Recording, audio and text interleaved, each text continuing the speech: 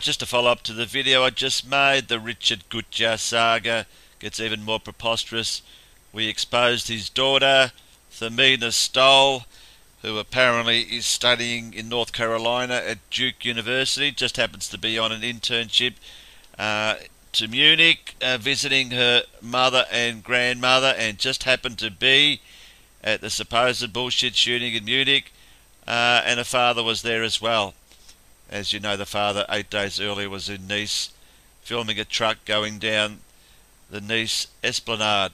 So are we to believe that this 21-year-old is just your normal everyday young girl studying and just happened to be in Munich and just going about a normal life, and it was a coincidence the shooting happened?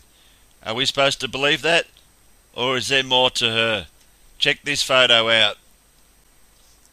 You can't make this shit up, honestly. Here she is, and who's she with? None other than the most horrific, I nearly said woman, but it's not a woman, it is a fucking creature.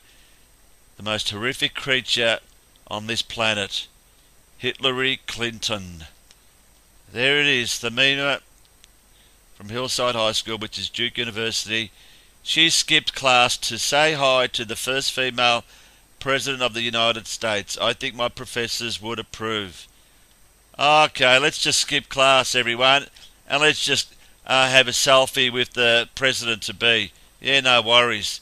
That happens all the time. Yeah, okay. I'll just skip class today and go visit the Prime Minister and have a selfie with him. Yeah, okay.